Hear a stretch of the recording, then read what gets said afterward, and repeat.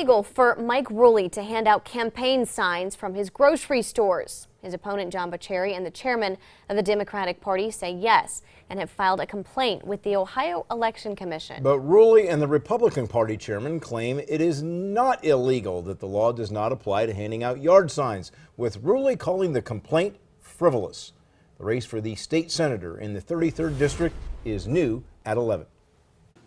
Mahoning County Democratic Party Chairman Dave Beatrice today sent this cell phone video to all the news media. It shows someone in what Mike Rulli says looks like one of his grocery stores. Hi, I was wondering, do you guys carry the Mike Rulli signs here?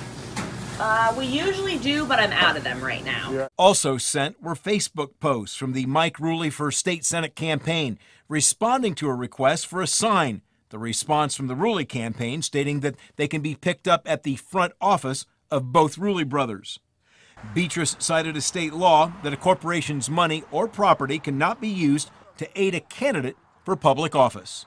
But I just want to point out to people that Mike Rulli won't follow the rules. If he's not going to follow the rules, you can't be a lawmaker. But if they're going to make this over about who's passing out yard signs, I think that's a stretch. Mike Rulli issued a statement saying, "I guess a career politician would care about yard signs. I'm more concerned about creating jobs, fixing our schools, and fighting the drug epidemic.